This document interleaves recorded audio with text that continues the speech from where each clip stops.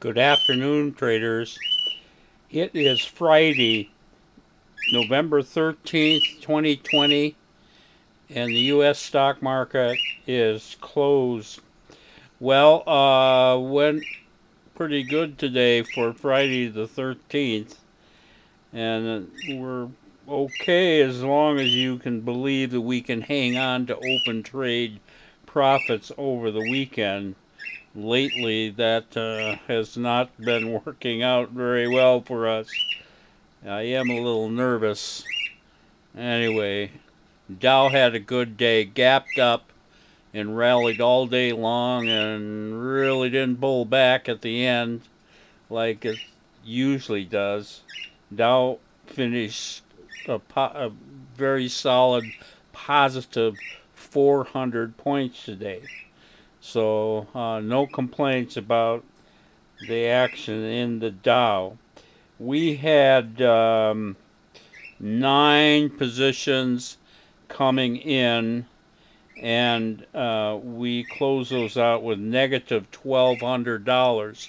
That was a slight, well, I think we were negative 4 yesterday on the close, so we improved somewhat on those. We got into 12 new positions today.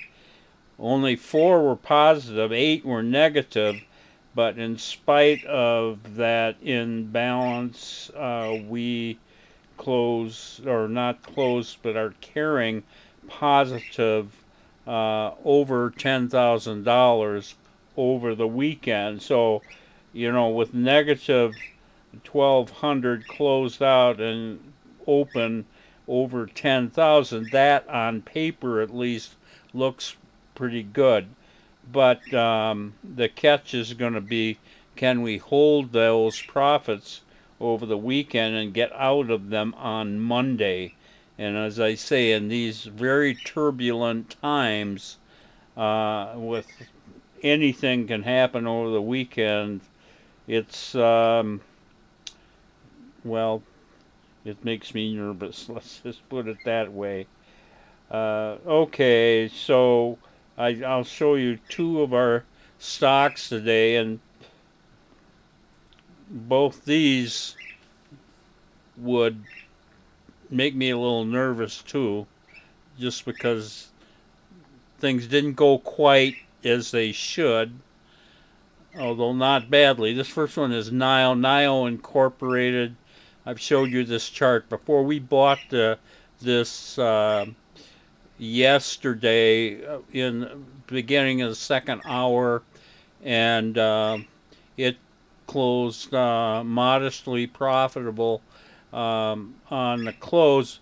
Popped up really nicely here on the open, and up here at the top we're up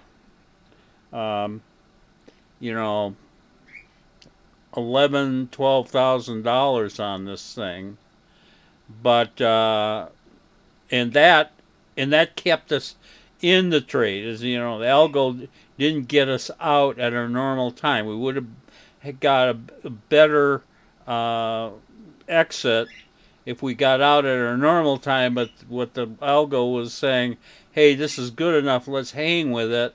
And then it started to slip immediately, and we were stopped out here with profits. So we got stopped out with $6,000 in profit, but we slipped quite a bit here as this thing started coming down. Obviously, very happy to get out of that when you see what happened the rest of the day, but still, it was not one of our optimum exits in NIO Incorporated. And next and last, this is Pola. P-O-L-A, that's Polar Power Incorporated. And this was the first potential good big trade in Pola that we've had. We bought this yesterday, second hour also. It actually closed slightly negative tomorrow, or yesterday, but it just took off like a bird this morning. that of course kept us in the trade. Up here on top, we were up like $14,000 in Pola, and then it started to slip and slip and slip, and it came down to here, but we're still up $7,200 in Polar Power on the close. Well, I'm looking at that chart, and it's kind of ugly, and we got a long weekend. We'll have to see where this opens on Monday. I mean, it could open up, or it could open down, or it could open unchanged. We just have to see. Anyway, not a bad day for Friday the 13th, but I'm nervous. You guys have a great weekend, and I will be back here trading on Monday.